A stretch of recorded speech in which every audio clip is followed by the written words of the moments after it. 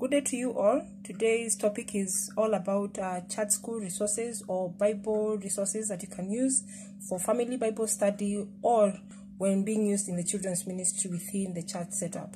So before me are activities, and I give due credit to those who have produced it. I do not sell them, therefore I'm not making money out of this. It's just activities that I have used or intend to use both at home. In case in point, this I believe will go to my nephews, so they will have it on their wall or where they choose to have it, and still it can be used within the Sunday school setup for the teachers. And the main thing that I have learned from the previous retreats as a Sunday school teacher and also interacting with other teachers is that preparation is key. So this you need to know your lesson in advance, both even as a parent or as a Sunday school teacher.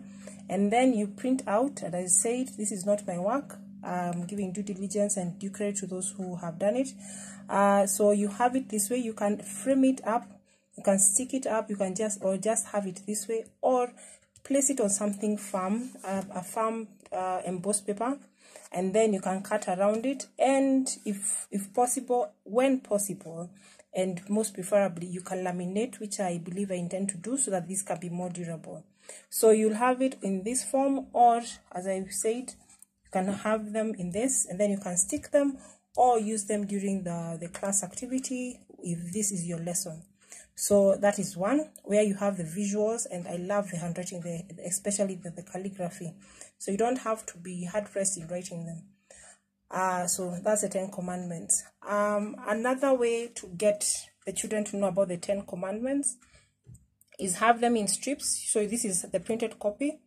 So you have them in strips, and then you stick them still on whichever kind of paper. You can laminate before, and then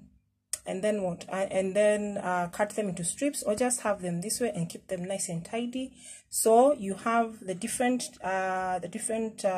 10 commandments in strips. The challenge can be in the class, especially for the upper primary children, but even I believe from class 4, which I think is upper primary, unless things have changed, they can arrange according to how they are. So from the first commandment all the way to the 10th. So you can, as the children come in, you can either give them one by one, or you can give them as a group activity. So you can split either 5-5, or each of them has 10 to the 10 commandments, and then you give them a timer, and they're supposed to arrange them in order. And then especially for the upper classes, from class 6 all the way up 5, 6, 7, where the competitive spirit is really part of who they are. So you can cut them in strips, and you can have it as a game, as a way to just have fun within the church school setup, or even as a parent or a guardian, you can help a child learn more about the 10 commandments. So they can even pick it and then say whether